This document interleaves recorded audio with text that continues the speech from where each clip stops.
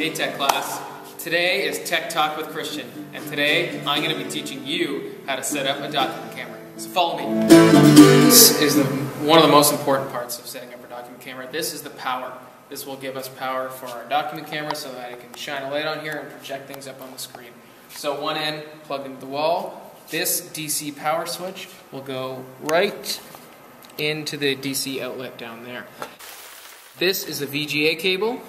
And what this is going to do, this will transfer information from our document camera over to our projector. So we want to get that into where it says VGA out. The reason it's VGA out is because the information is going from the document camera out into our projector. So we'll put that in there, screw it in nice and tight, and then we're just going to hit our power button.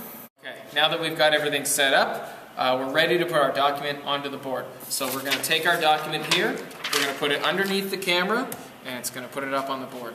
Now if we look and we see that our document isn't showing, the most likely problem is that your source is selected incorrectly. So what you do to fix that is you come over here to the camera, and you select the source button, and after a minute you'll see that the document is up on the board. So we've got our nice document there.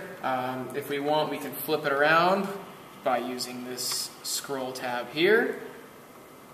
We can make it brighter by clicking this button here, or we can zoom in by touching the zoom right here. Well, there you have it, folks.